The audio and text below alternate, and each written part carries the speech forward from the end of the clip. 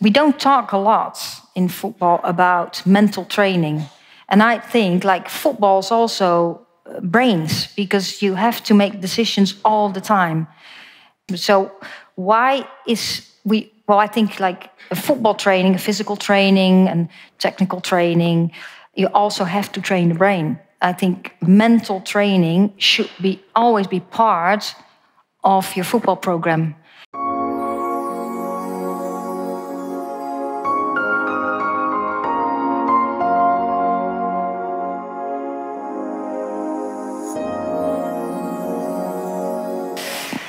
Yeah, the first time I really thought, okay, this could get something. When I played in the Netherlands, football, of course, when I started, it was not allowed.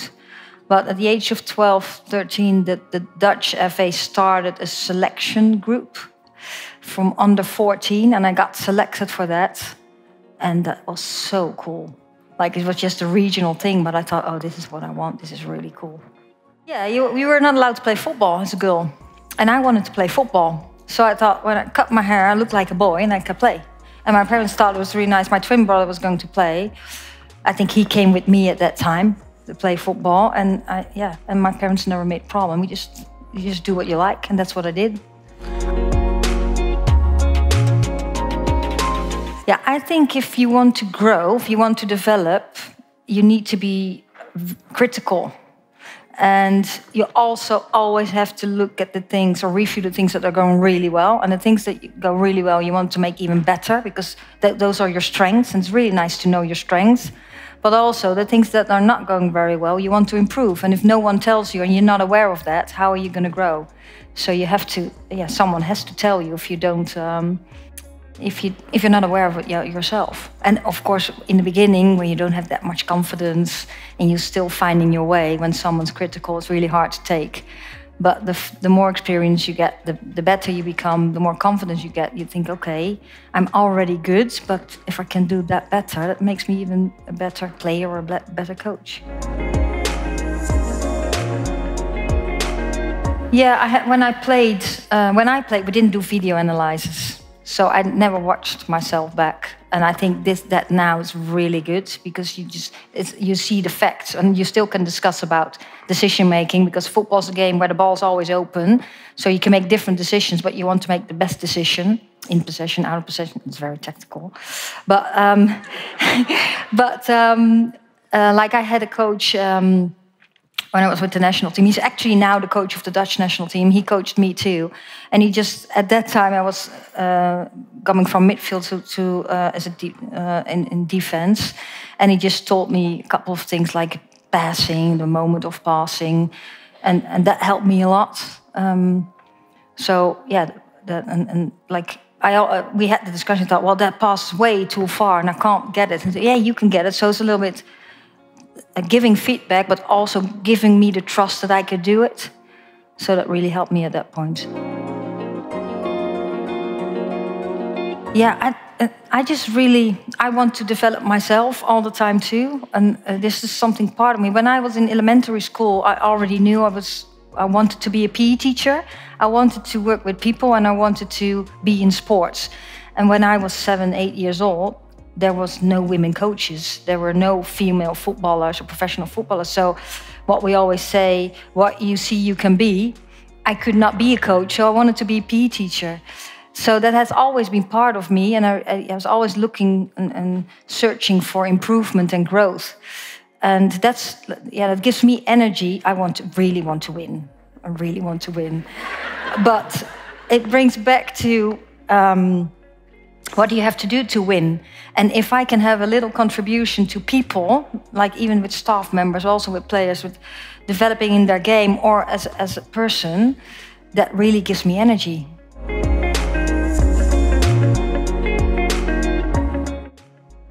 Talk and listen. First listen, but when you want people to talk, you have to ask a question.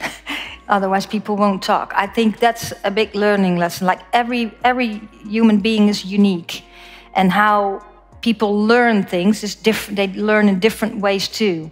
So what you're trying to do, if you want, like in my environment, you want to talk to players and first connect.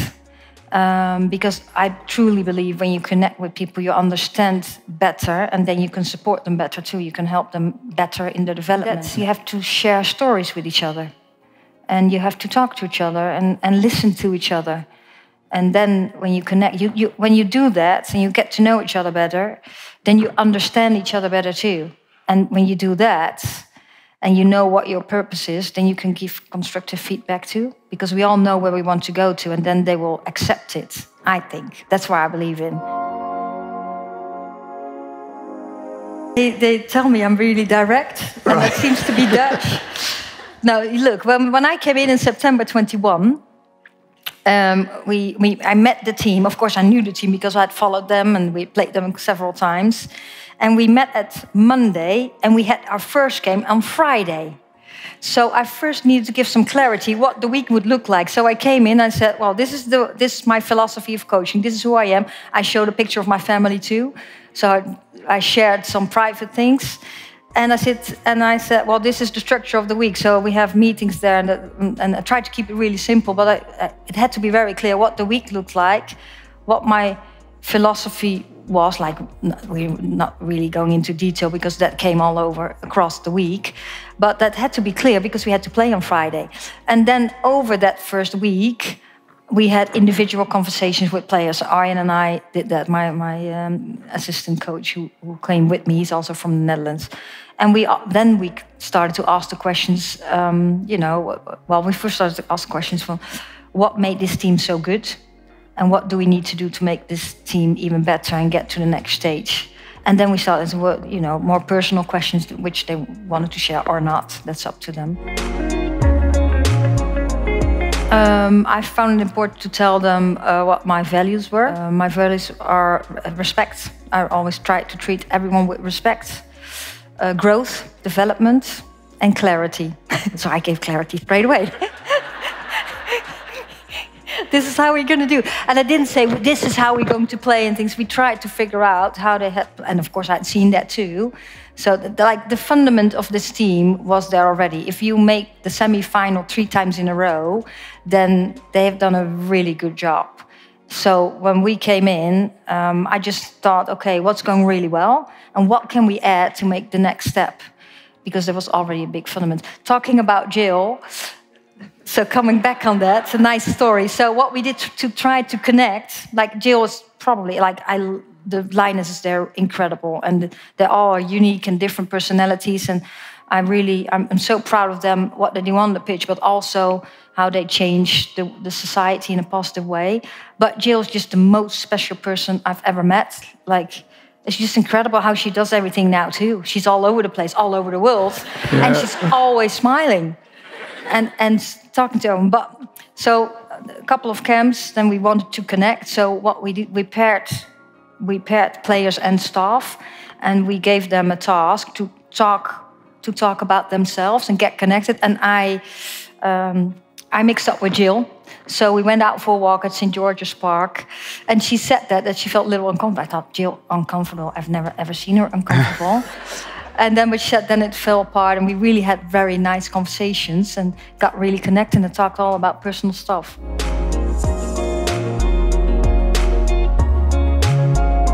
When we came in, then I noticed that some players in training, things went well, but then we played the game, and I thought, they don't take action. They just pass the ball to another, so you make that decision. I thought, we're so much better than this. So I just encouraged them to take action. And when you take action, you can do something extraordinary, and you can make a mistake. But at least you can learn from those things, and you show who you are too. So you have to take action. And if you make the same mistake 5 times in a row, then we have a problem and the player has a problem too. So you do have to learn from your mistakes. Yeah, what we did, that was right before the Euros 2017. And we were doing okay, but you could feel that we weren't, as a team, we weren't telling each other, we weren't honest enough. When a mistake was made, you saw body language, but they didn't say anything to each other. And I thought, if that's going to happen in an opening game against Norway, under the highest pressure, then you see the real behaviors, because then it comes out. So what you want to do is have those moments before you are under the highest pressure. And so I thought we have to do something to get people annoyed, so things happen. So what we saw when someone got made mistakes and then got annoyed and started doing other things, so not doing her task anymore. But when you have 11 players on the pitch and one player stops doing her task, I just said a couple of times, then the team can count on her anymore. And that's not what you want, because then as a team, you don't play good enough. Or that depends on how good the opponent is, of course. So we tried to organize that. We're always horrible referees when we referee ourselves, but now we even, on purpose, were even worse than horrible. So they got really annoyed, and what we saw in the training session, we film all the training session, that they started doing totally different things. Like the center defender was just going into attack and trying to do it all on her own. And I thought, okay, that's good. But they got so pissed off that they started, of course, blaming me being a bad referee. And I got really pissed off too. So it actually had influenced mine too. So I thought, well, this is not what I meant. They should, and I should stay calm, and they should really get annoyed. So then after that training camp, everyone went home, and I thought, okay, leave them.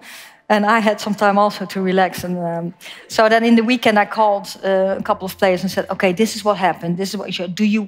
We can make a huge step with the team now. Do you want to contribute to that? And of course, they wanted to contribute to that. So they thought about it. Other players jumped in. So the opening meeting for the next moment we came together, they took the floor and said, okay. And we showed the clip that not doing the task anymore, not being accountable, and what we had to do to make this, or to prevent this, or to behave better as a team and as a team player. And that was really, really helpful.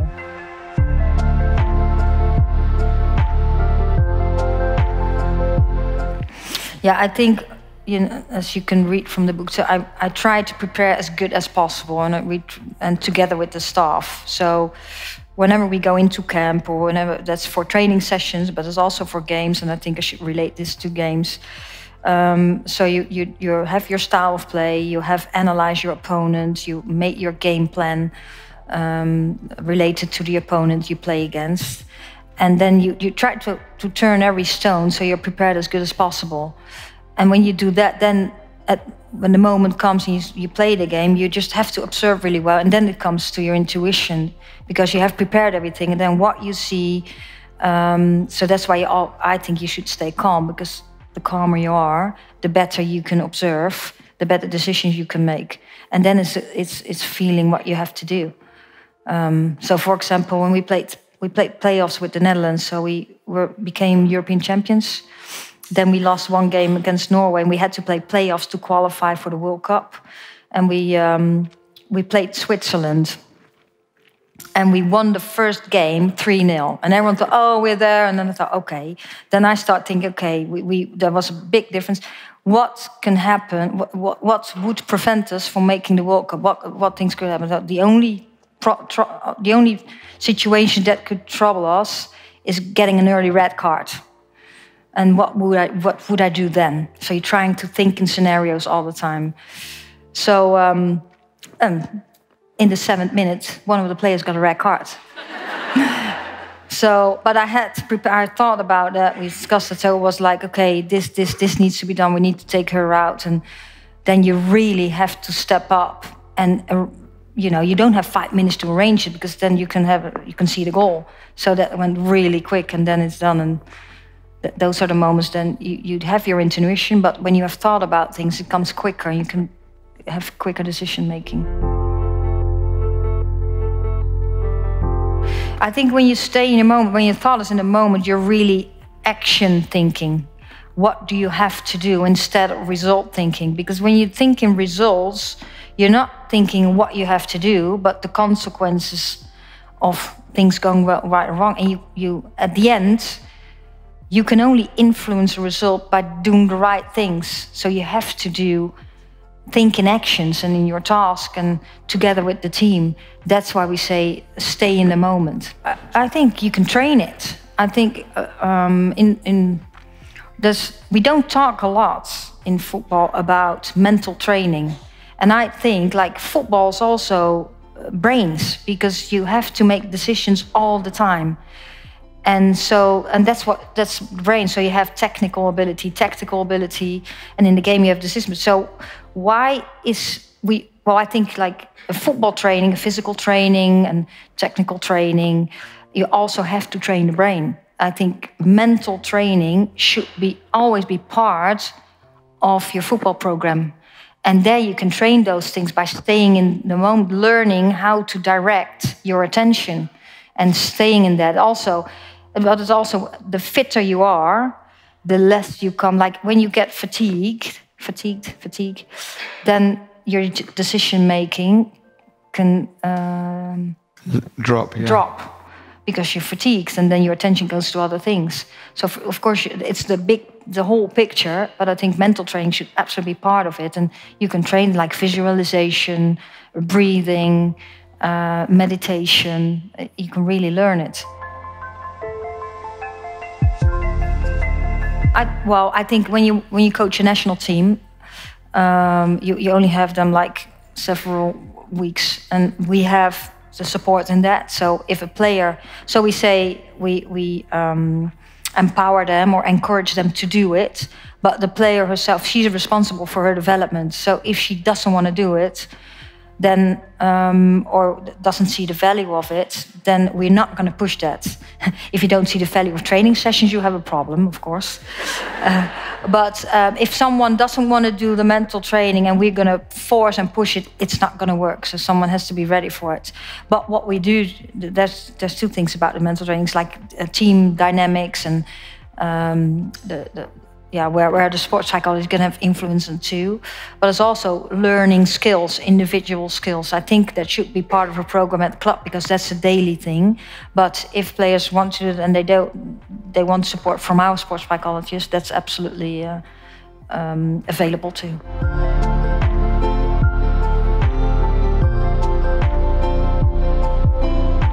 Yeah, of course, she has experienced something very hard over the years. I didn't know that before she came in. I just knew sometimes she was selected and sometimes she was not.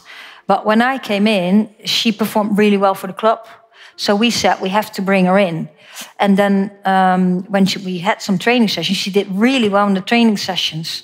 So, and as I said, the first camp we had individual chats with players. So I did that with Darren Ward, the goalkeeper coach, and myself. And we had the chat, and that was later on in the week. So we also decided who was going to play. So we combined that conversation, and she said she was really grateful that she was selected. She didn't expect it. And then it was a little bit emotional. And I said, but we just said, well, you performed really well. So you deserve to be selected because that's what you did. And you performed so well in this camp that you're going to start tomorrow too. And that became really emotional because she didn't expect that at all. She was a little low in confidence.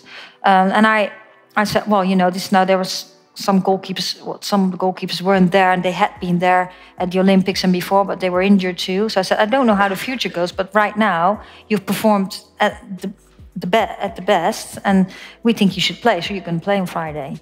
And from then she just did so well.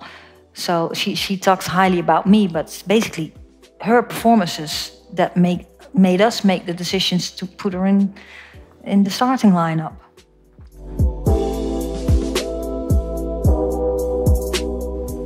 Well, that's one of the most incredible sports moments of my life. So that noise, I will never forget that noise. You were there.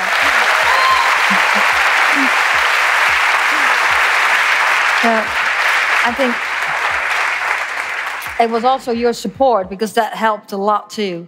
You kept us going. So December 1st, you have to be there too, just so you know. But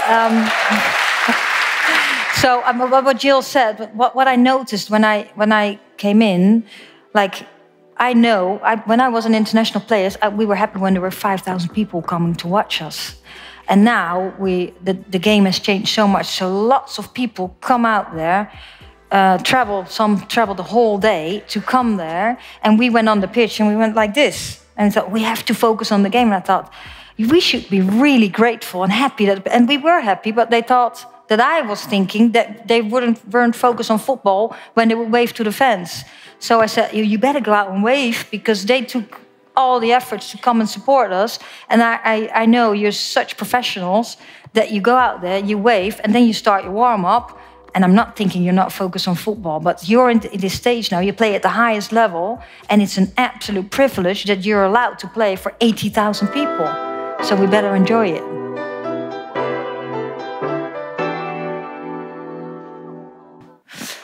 Yeah, I think, in life, so also in football life, sometimes things go really well, and sometimes things don't go well, and you don't have control of a lot of things in life. My sister got diagnosed cancer right before the Olympics, the Netherlands, and it took about a little more than a year before she passed away. And at the moment I started in England, she was already ill. So, and I thought, when I sign a contract abroad, I hope that everyone stays healthy, because otherwise it becomes really hard. And then she got that. But we found a way, and it was really nice. We played one game in Luxembourg, so she could come and drive there. And unfortunately, she couldn't come to England at all, because we had bad news. She got bad news all the time. So before the tournament, we knew she was going to pass away, because she went really downhill.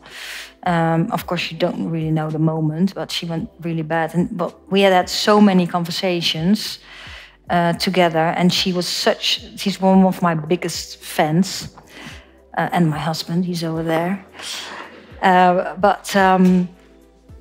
So she said, you better perform there, and you better go get that prize, and I'll be there. I'll sit on the crossbar or on the post for you. And we had some of those moments, and it was so close. So she wanted me to do well, and of course, the team was so supportive, the FA, the whole team was so supportive. So I could park it at that moment and perform really well. I actually really enjoyed it too.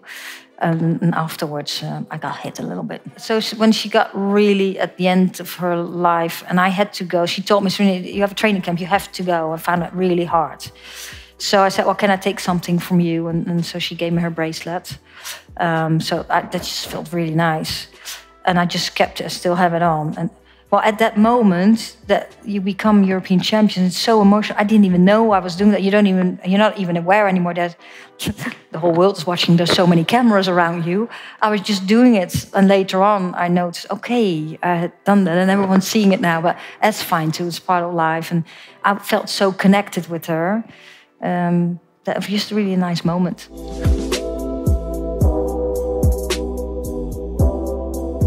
Yeah, I think, first of all, you have to embrace it. Like, you can park things for a certain amount of time, but you can't just push it away and thinking it's not there. Because, well, I read part of a book about it, the body keeps score. So then it comes back at moments you really don't want it, or you get pain in your body. And so you have to find a way to also grieve and mourn. And take that time. But you can't just say, okay, now I'm going to sit down and now I'm going to be really sad. So that doesn't help either. But at the moment come, you have to embrace it and find those moments. And then there are some moments that you have to park it for a while and then continue. And I think I can do that pretty well. I've been working in this environment for such a long time. Well, this was the hardest one, but there have been moments that I had to park things too. And then at another moment you have the time, and it will hit you anyway. But then you have the time to embrace it and really take those moments to process it. Like when it's so fresh, you think, oh, it's worth everything. But then things go on, and then you get so into football again. And you want to win everything. You want to do all your best, and you get sucked into it again. Yeah. But what does happen is when you can do things now, don't wait. Do things now when you have the opportunity to do it. Some things you really want to do. So don't wait, because you don't know what your life looks like next year. Things can happen so quickly. So that's what I really learned. And yeah, just family is the most important thing, and health. Family and health is just the most important thing. It doesn't mean you have to make choices when you're in this environment. You can't just say, okay, now it's family time. I'm not coming to training session. That's not how it works. But yeah, you just have to work on everything to keep things right.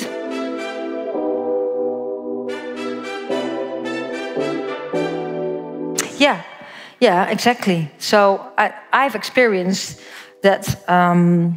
Well, I think the women in the room. I know I'm generalizing a little bit, but that's how it works for me, and that's what I've heard from a lot of women.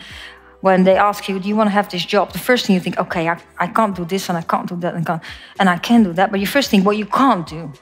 I think with a lot of men, so you can confirm or not, they think, yes, I'm going to do it. And then they start the job and they think, maybe this is not right yet. But the first My wife is nodding at the back of the room right now. So I think that's so. That's why it's also important that, you know, when you have these processes, you need women in the room. And women, most of the time, need a little encouragement and a little more time to overthink things and then take the decision. Oh, yes, you're now looking very different, your face. No, but I think that is like, I talked to Eleanor, that like 3 women in that are in different environments, also working in men-dominated or at the highest level. And we shared those experiences too. Like, you have to encourage women a little more in general, I think, and give a little more time and not think, oh, she's insecure of that. No, we just need a little more time and need to be encouraged. So you can't do it. Well, I think I'm so happy that I've been part of this whole journey, and I could not imagine that we're here now where we are. And that's so positive, and I'm really positive because we've taken so many steps forward, and I think we're going into the right direction.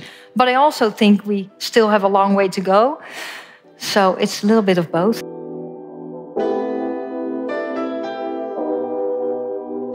Yeah, I think what we learn about the women's game, that's developing very quickly. So what we saw at the World Cup, some unexpected scores.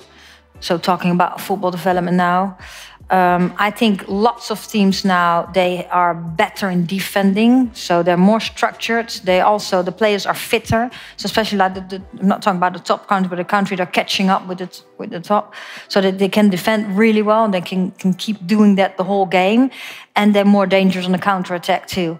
But I also think we have some data on that. I also think that we as England, we want to dominate the game. We want to, and we have to become even better to that, being tighter on the ball. But the chance of winning is higher then. But we also have to be prepared to take out the counterattack. We basically saw that against Germany the other day too. So that's the change, and that will come closer and closer. And I think the learnings from that, what this team did in the World Cup, we had so many challenges before the tournament and during the tournament, and the team showed so much resilience, and we were so adaptable to new situations, also changing the style of play, injuries, the red card. I think they did incredible under the circumstances we were in. And I hope we can keep building on the resilience and becoming better, keep growing. And hopefully we can stay at the top level. Yeah, you're never sure. But I think, yes, we had two losses in 4 games, in the qualification games. I think when you look at those games, I think the Netherlands, the first half, they were better. The second half, I thought we played a good game, and we just were struggling scoring goals.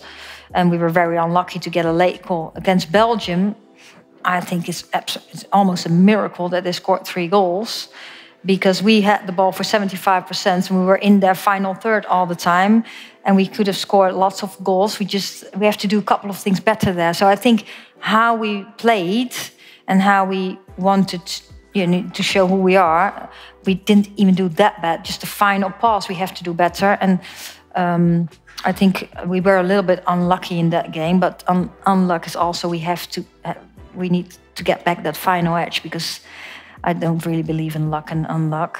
So we have to do a couple of things better. I always say when you go really well, stay neutral.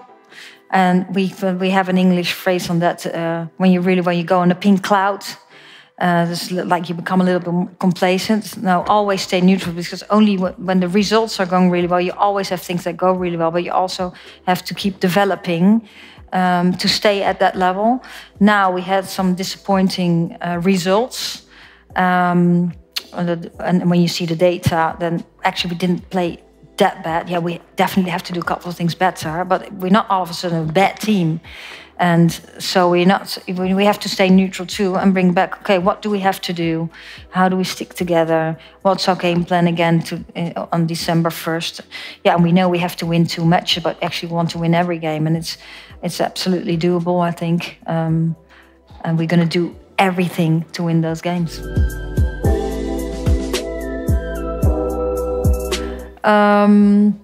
With the development of the game, I keep connected with players, keep connected with staff, and trying to get better. Keep listening to the players from what do we need to do better, but also keep the trends, and that's what we're doing.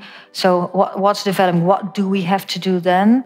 And hopefully, and that's what I really want, get feedback also from players and staff to say, okay, where can I still improve in things? I think you can always improve in things.